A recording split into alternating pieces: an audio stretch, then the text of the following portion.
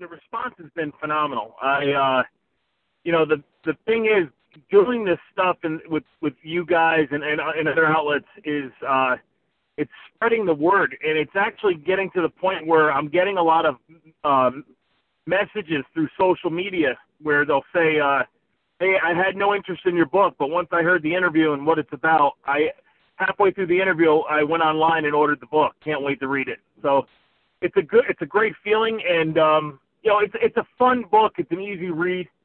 It's got great stories about the Attitude Era and some of the biggest stars in wrestling, or most of them, especially with WWE at that time. And it's just something that I'm really proud of. Everything from the title all the way to the back page. It's something I've put my heart into, and it's stories that I was told ever since I left WWE, and everyone seems to enjoy. So I figured it was time to put it on paper, and hopefully everyone goes out and gets it. And the feedback I've been getting has been amazing. Everyone loves the book, and I have yet to find someone to say, it's all right, or it sucked. Everyone loves the book, so that's a great thing for me.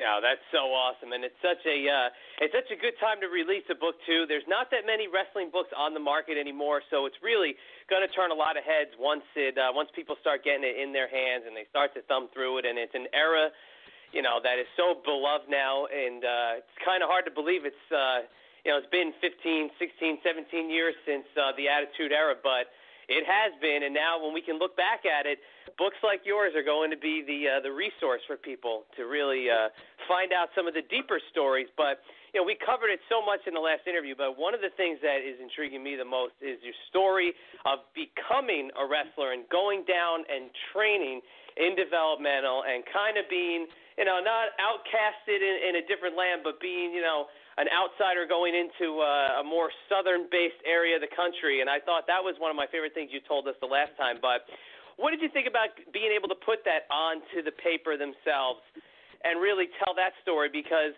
your journey through developmental, that's a big deal. When you came in to go down there, that's a big deal to really learn. But kind of relive walking through putting that onto the pages of the book. Well, for me, it was easy to put it on paper because it was such a culture shock, and being able to go out and learn how to, learning everything backwards, from going, usually you learn the stuff, then you hope to make it on TV. We were on TV, then we had to learn how to do it afterwards.